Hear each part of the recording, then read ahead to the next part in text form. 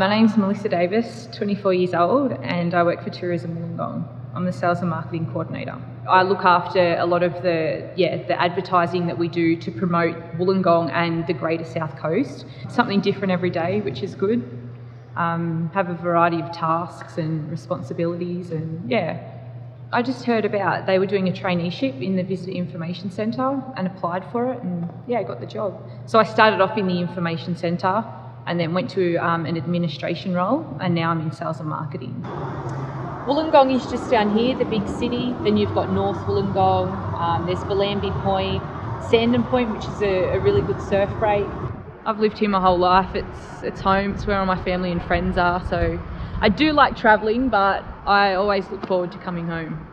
Yeah, it's a good place.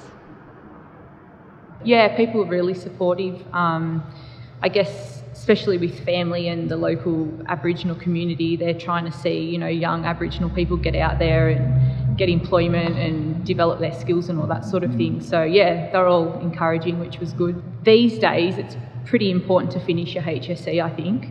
I think, if you do complete your HSC, there's a lot more opportunities out there, especially for young Indigenous people. There's a lot of jobs for Aboriginal people out there. If they're interested in the tourism industry, probably go out there, do a little bit of training, and then perhaps come and speak to someone at Tourism Wollongong and see if there's any opportunities.